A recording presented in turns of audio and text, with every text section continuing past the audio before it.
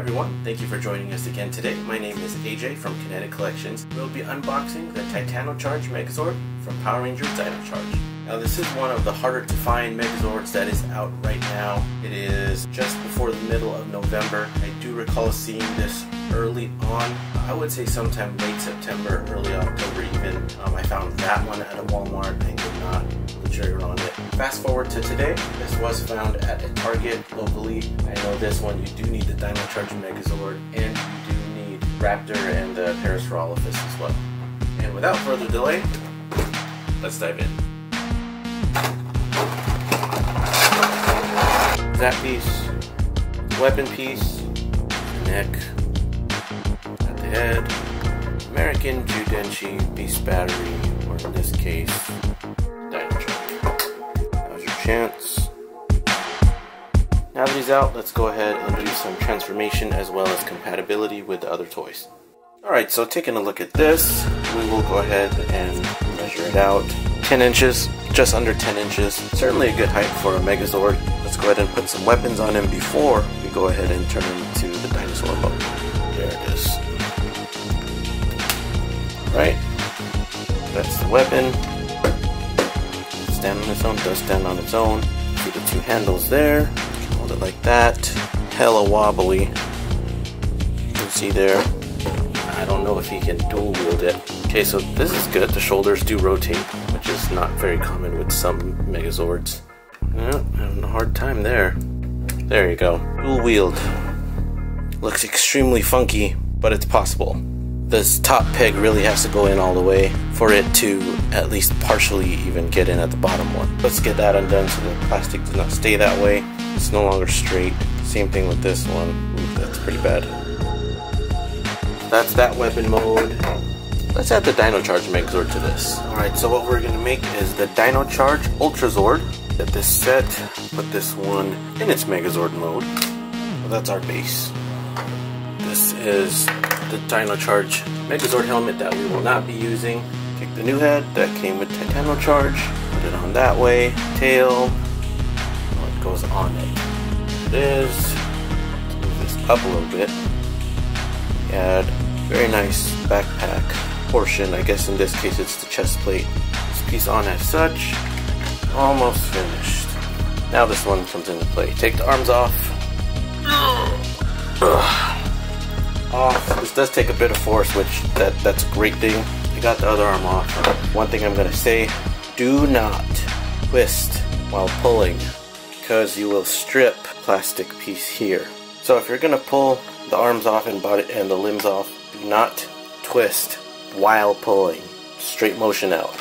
Very important, when removing both legs, you need to take them down and then pull them apart. The reason is there is a male connector and a female connector. Otherwise, if you try to pull it out, this one here is going to snap. Remember, rotate down, then pull it off. This will be used for later. Just flip it down. It's going to go upside down like this. It does not go any further than that. I'm going to take this piece, line them up. That just got taller. It's like it's on skates now. Next, with the arms. Fold them out. These are going to hold the backpack, or is it the axe? It's going to hold the axe that holds the backpack. Make sure you push the face under and snap it back on. Take the axe or the tail piece. The handle is facing you. The dinosaurs are facing you. Make sure to face these that way. If I'm standing. Take the torso portion, connect. That's that. And this together, as is, will become the back part. Perfect. Get it up and down. Grab some more friends. Parasaurolophus and the Raptor. This is going to become your shoulder cannon. So what do we do with this? Claw in the neck. It goes in the hand there. The weapon just kind of hangs there, dangles there. It's only one point of contact with the ground. It's flimsy, it's floppy.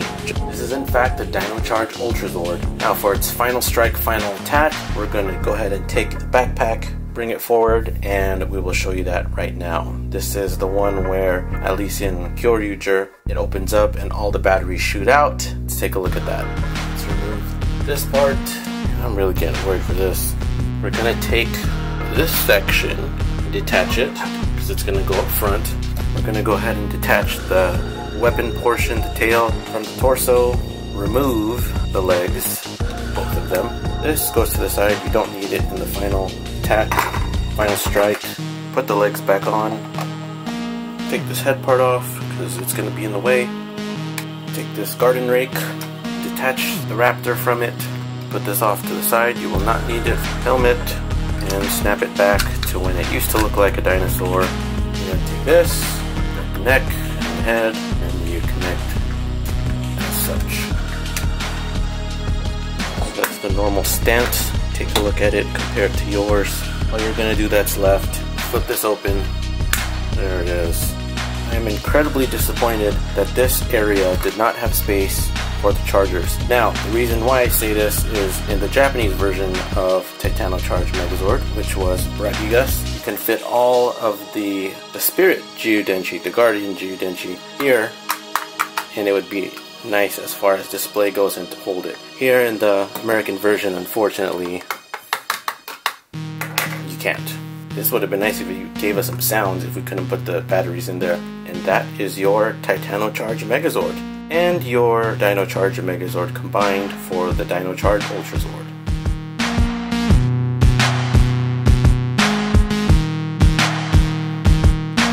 Now that we have the bits and pieces of what was left of the Ultrazord, we need to put it back in the dinosaur mode. Simply because that's how I store all of my Dino Charge collectibles. So what we're going to do, it's actually a little bit easier from this point on. Let's go ahead and detach the head from the body. The legs are actually in the wrong place. Thin ones are in back. Thick ones are in front. Put them in the right area. Again, do not twist while detaching. Straight motion out. It's in that spot. Other leg. Make sure to push this back up. This portion, all the Voltosaurs, the dinosaurs, this goes in the bottom. I thought this head went inside here, but it doesn't. Tail. I really like how they made the T connectors. That way it fortifies the movement and prevents it from snapping. Back. You can possibly see two dark connectors right in between. There is your Brachiosaurus. Now in this mode, over 10 inches, about 10 and a half. A little shorter than the Megazord version. I'll get quick to the point. I'm really glad I got this not at regular price, and I'm really glad I found it. On eBay right now, a lot of these are about 55 and up. If you find it for less than 40, I would be incredibly surprised. Design aspects, the first thing we're going to do as collectors here in America is compare it to Bandai of Japan. It's certainly nowhere near in contention. Size, playability, durability, and overall enjoyment of the toy actually. I would say the best thing about this collectible is that the arms actually move. At the bicep, there's a rotational joint there. We do not have that with Dino Charge Megazord, nor the Terra Charge Megazord. And Plesio is already limited in its own regard as well, at least in the arm motion and bicep rotation. I would say the worst aspect of the collectible, the misstep right here, where we could have had a place to store all the batteries. Why wasn't this utilized as space? I'll say that the next thing is that the gold accents, the crest on the head, the dino emblems, not the yellow teeth here, that can stay yellow because that's part of the logo, but the actual gold emblems could have been and should have been metallic, or at least pop out some more, get some pinstripe lining. Now before we wrap this up, I do want to go ahead and show what this thing does. All the Zords have a thing to do that they do, so let's go ahead and do this one's thing. Pop the mouth open, insert it. It'd be nice if this one made noise too. By the way, Bandai. And some kind of missile gun weapon pops out. It doesn't fire anything. It looks like it's painted over. Didn't matter to me. They could have done something else. The materials and labor that they used to cut this out and slot this in and fit it, they could have made holes back here for that. If you agree with me, I would certainly like to hear it. Put it down in the comments below.